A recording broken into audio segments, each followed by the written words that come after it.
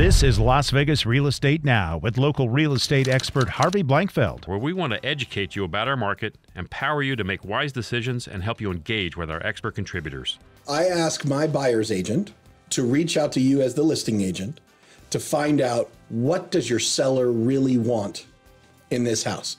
Are you annoyed by that? Are you taking those calls every single time? Are you returning every one of those calls? Are you able to tell them, my seller is motivated by potentially wanting more time in the home, closing less fast? Are you getting that a lot? B, will you always reply to those? And C, do you think that's a good strategy for a buyer to try to understand what's important to the seller? Because I want to write that contract. So anything to deal with financially, we're not going to answer. But I mean, if there's something like they need a rent back or something that's non-financial that we're not giving away and giving them more of an edge, then you would answer the same question for the next buyer's agent, because we have to be fair. But right? Are good buyer's agents doing that right now? Like, are you seeing this at all? As a buyer's agent, I ask that very question, John. Okay. I say, what does your seller, what can I do for your seller that would put my buyer on top? And that's the way I phrase it. What's the term or terms that your seller needs that is going to make my buyer look more attractive?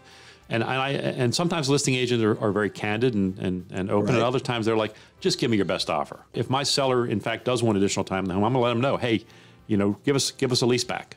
And maybe don't even charge us for it if you can afford that. Right. And I might say, he's looking for a really quick close, or I might, whatever it is that my seller has emphasized to me, I'm happy to pass that on, because that's a way I might be able to get it from my seller. Question that's annoying is sometimes what's the number? And as Danielle said, we're not really prepared to give you that. Yeah. Now you can only actually give the number if your seller authorizes it, right? Correct. They have to specifically say, yes, you're allowed to say this, Yep. or is it something they pre-plan with you in advance?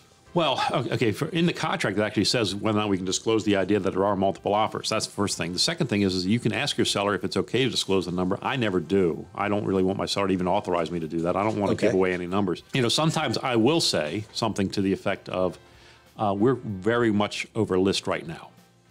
Sure. Just to prevent somebody from writing a low offer that I just don't want to reject. But as a buyer's agent, John, I'm not afraid to ask any and all questions. You ask all the questions. I say, what's the number? I'll say it. I'll ask the question. And for the agent, sometimes the agents, they'll say it. They'll say, you know what? Right now we got this. And I'll tell my buyer, here's what they're telling me they've got. What do you want to do? And then we'll decide where we want to go from there. Sometimes it's good. Sometimes someone else just asks them that same question and they went even higher after I already asked the question. So you don't even know if it's going to work or not, but sometimes you ask the question and sometimes you get the answer and sometimes you don't. If they ask me the question, they don't get the answer, but I'm not afraid to ask the question anyway. And sometimes their sellers ask them, tell them what we got so we can keep moving that number up. Yeah, if the seller agrees, then they're allowed to. Yeah. Absolutely. We're allowed to. Yeah. Yes. Yeah. Yep. And look, when you're in a market like this, I think it's important for sellers to understand how to properly vet the variety of buyers they're getting. And we talked a little bit about this earlier, but it's really important. It's not just the number. And you said it kind of earlier, John. You can write a number with the appraiser. If you're not waiving appraiser, it doesn't matter what your offer price is, because the appraiser is going to knock it down anyway. So, as a point of exaggeration, if your house is listed for $565,000 and I offer you $850,000, if I'm still subject to appraisal, guess what? You're not getting $850,000. Right. It's not going to happen. I exaggerate for purpose, because even if I go $595,000 and it still appraises at $550,000, it's going to be tough to get to that $595,000 number for some buyers. Some buyers may not have sufficient cash to do that.